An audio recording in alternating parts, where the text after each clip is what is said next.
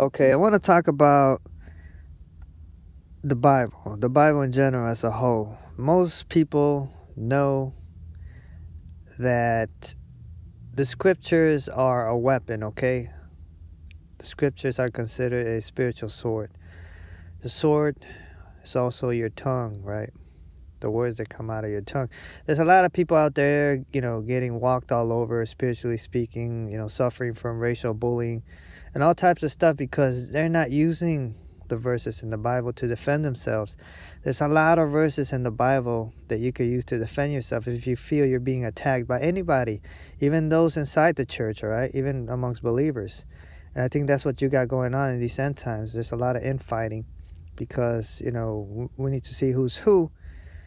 And, you're only getting, belittled and bullied and oppressed because you're allowing it.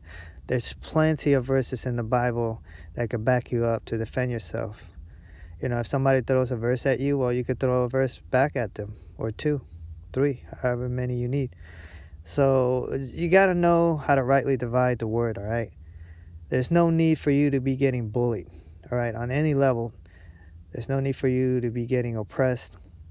The Bible is a sword, all right? Our weapons are not carnal. You use the Bible to defend yourself, all right? It's kind of like when you go to court, right? You look for a verse there that could back you up. If you're not using the Bible to help you out, then that's on you, okay? The Bible can work for you or it can work against you, all right?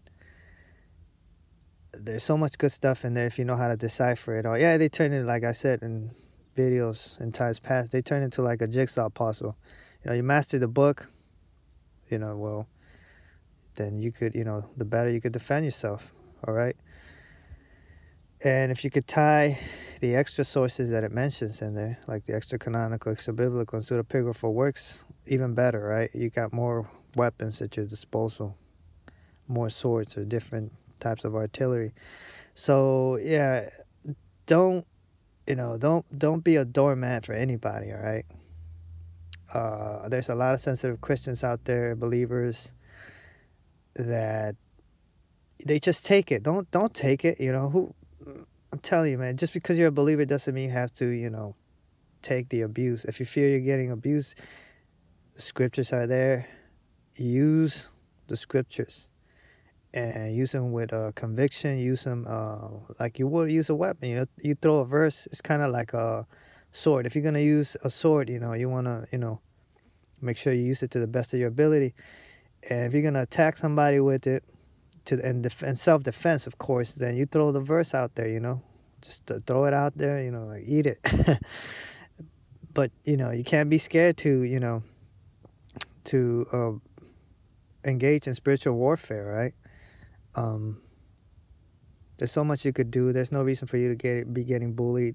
Doesn't matter if you're black, white, brown, red, Asian, Caucasian, Melanesian, African, Negro, Hispanic, Latino, it doesn't matter. If one of your own is coming against you, use the scriptures, all right? They're there for a reason. And if they don't like it, that's too damn bad. But yeah, you're only getting attacked because you're allowing it, all right?